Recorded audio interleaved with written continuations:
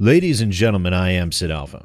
For a while now, I've been producing videos in regards to the larger world of the AAA gaming industry, and as such, the never-ending stream of sewage that flows out of the Steam Direct system has been left alone for apparently far too long. It's been a while since Andrew Watt, Burny, and Silicon Echo were all given the boot from Steam due to their asset flips, deplorable behavior, and their willingness to dupe consumers out of their hard-earned money while directly stealing visibility from game developers who wanted nothing more than to sell you a game that they worked hard to make.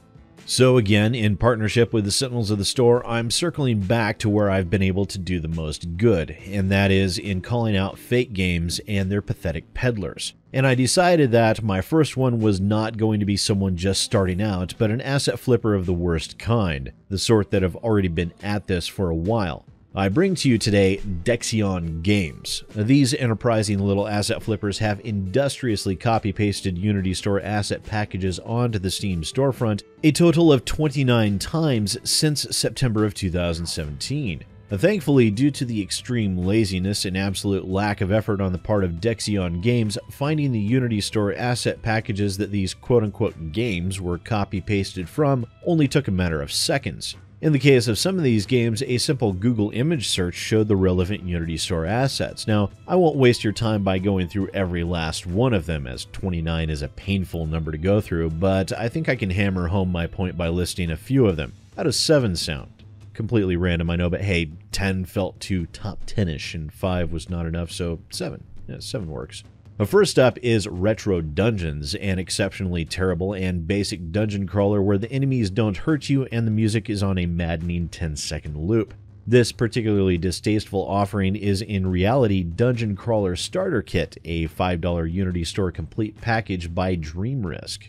Next on our list is Jump Stop, in all caps, because apparently we're supposed to yell the name or something. It is a basic, endless platformer that for some reason claims a cyberpunk aesthetic, showing a complete lack of both effort and understanding of what cyberpunk even is. This asset flip is actually Cube Jump Complete Project, a $4.90 package on the Unity storefront by Lovato Studio. The next one on our list is actually probably the most interesting asset flip I've ever seen. This one is called Game of Life, and it is a 0-player game that states in the store page's About section, the British mathematician John Horton Conway created in 1970 something he called Game of Life, or just Life as you want. The game is a 0-player game. The aim of the game is to choose an initial state and observe how it evolves, different sizes for the map, and truly infinite possibilities. Of course, misspelling truly and possibilities, because honestly, who could be bothered to spell check when selling a product on a professional storefront to a potential audience of millions of people? This is an asset flip of the Unity Store package Game of Life by Levi Moore, because Dexion Games also couldn't be bothered to even change the title of the game in this instance, because why would they? This package costs a whopping $5 on the Unity storefront. Next is the title I Want Cookies, which is your basic cookie clicker game where you just sit there and, well, do your best to shorten the lifespan of your mouse as rapidly as humanly possible. This is an asset flip in the Unity Store package Clicker Game Example, which will set any enterprising young fake game peddler back a whopping $2.50 and was originally created by some PAX team. Moving on to the next one, we have Business Clicker, another mouse-destroying game that requires very little interaction outside of the dogged pursuit of carpal tunnel. This is an asset flip of the Unity package Idle Clicker Business Tycoon Simulation by First Class Game Studios. This particular package put a titanic $15 dent in Dexion Games' wallet, if they actually paid for it. And of course, no Asset Flipper's library would be complete without a knockoff of a Space Invaders knockoff, and Dexion Games filled that role nicely with 8-Bit Invasion. This is, of course, an asset flip of the $20 Unity package Invasion, 8-Bit 3D arcade shooter by M1 Interactive.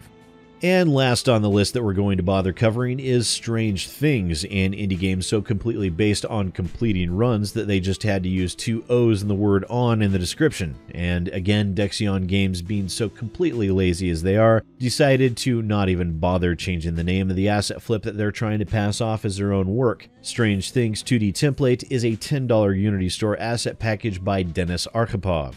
And I could honestly keep going, as each and every single one of the 29 titles released by Dexion Games is an asset flip with no exception whatsoever. And if Valve thought that their pathetically small $100 recoupable barrier to entry would have any effect whatsoever, they need only look at the titanic number of asset flippers that have shoveled their crap through the Steam Direct Open Hatch since its inception, Dexion Games now included. This sort of thing is completely maddening, and I apologize to the entirety of the gaming community for focusing on the AAA industry so exclusively for such a long period of time and not doing my best to drag more asset flippers like Dexion Games into the light. And considering it would seem that due to Valve's own actions with the laughable implementation of Steam Direct, that Steam very well could be lost forever if this keeps going. The tide of, as they call them, fake games and bad actors will continue to rise unabated if Valve doesn't take a stronger stance against the sludge clogging their pipes. As such, I will be sending an email to Valve directly, and anyone who would wish to follow suit will not be discouraged. My email that I'll be sending to Valve will read as follows. Dear person who is a Valve employee, I am a YouTuber who goes by SidAlpha. Due to the controversies surrounding Silicon Echo, BC Interactive, and several other bad actors that I helped drag into the light, I think it at least possible that you might have heard of me. I have been a gamer for over 30 years now, and I've been a YouTuber since 2015. Given the titanic amount of fake games and bad actors that continue to grow and multiply on the Steam storefront, I myself, along with countless other online influencers, including the respected group Sentinels of the Store, have continued to do our best to educate and inform our viewers and your customers about these fake games and the extreme amount of damage they do to legitimate indie developers and the gamers that love finding new, smaller titles to enjoy. I know that Valve has a vested interest in not allowing these fake games to take over its storefront, as it can and has begun pushing Valve's customers to its competitors' sites. As a gamer and as a person who respects what Valve has accomplished and the market power that Valve still maintains, I feel it is in the best interest of both myself and my viewers to do what I can to make certain that doesn't happen.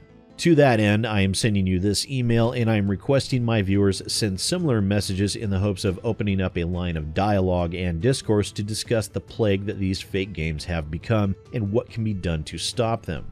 I know that Valve has been hesitant to take drastic steps in the past due to its desire to not adversely affect legitimate developers. However, I think we can all agree that the current measures are wholly and completely insufficient to the task at hand. I would request to speak directly with a representative of Valve to discuss additional measures from the basis of a community perspective, and I hope that Valve will take the offer to heart and respond in kind.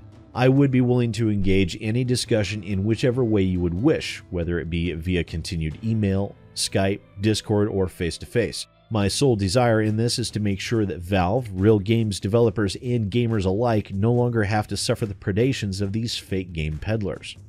And as I said, if anyone else wishes to ask Valve to speak with me, I will post a link to Valve's contact page in the description of this video. I even took the liberty to write a little draft email that you can use as a base in whole or in part should you so choose. That reads, "To whom it may concern. The YouTuber SidAlpha is attempting to contact Valve in order to open up a dialogue in regards to the fake games that infest the Steam storefront in ever-increasing numbers. As a customer of Valve and a gamer with standards, I hope you avail yourself of this opportunity to work with him in coming up with ways to clean up the Steam storefront and to make it a better platform for both gamers and game developers alike. Thank you in advance for showing your willingness to listen to your customers in this regard and emailing sidalpha@sidalpha.com.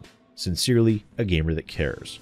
I know normally I tend to avoid the concept of weaponizing you all because there is always the possibility that I might have gotten something wrong, but in this instance there is no one to attack. Still, if you do choose to avail yourself of the contact email, I would urge you to be respectful, as vitriolic emails will do far more harm to any cause than it does good. My intentions are to do what I can to create an open discourse, and anyone spreading hateful messages will only harm that attempt. I doubt we'll see anything come from this, but, you never know until you try. Now, that said, please do let me know what you think down in the comments below. Once again, ladies and gentlemen, I am SidAlpha, and I'll see you next time. If you like what I do on this channel and would like to see the channel go full-time, consider donating on Patreon or PayPal, as well as hitting that subscribe button and following me on social media. Links to everything are in the description down below.